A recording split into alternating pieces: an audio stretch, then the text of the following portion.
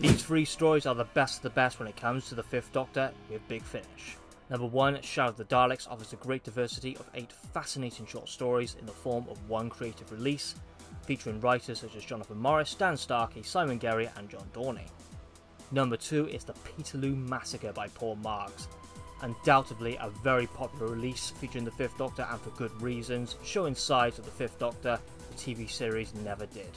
And finally we have The Elite, originally a story by Barbara Clegg and personally my favourite Fifth Doctor story of all time and one of the most creative and interesting Dalek stories. Such a shame that it remains an unmade story. Please click the like button and subscribe for more Big Finish content.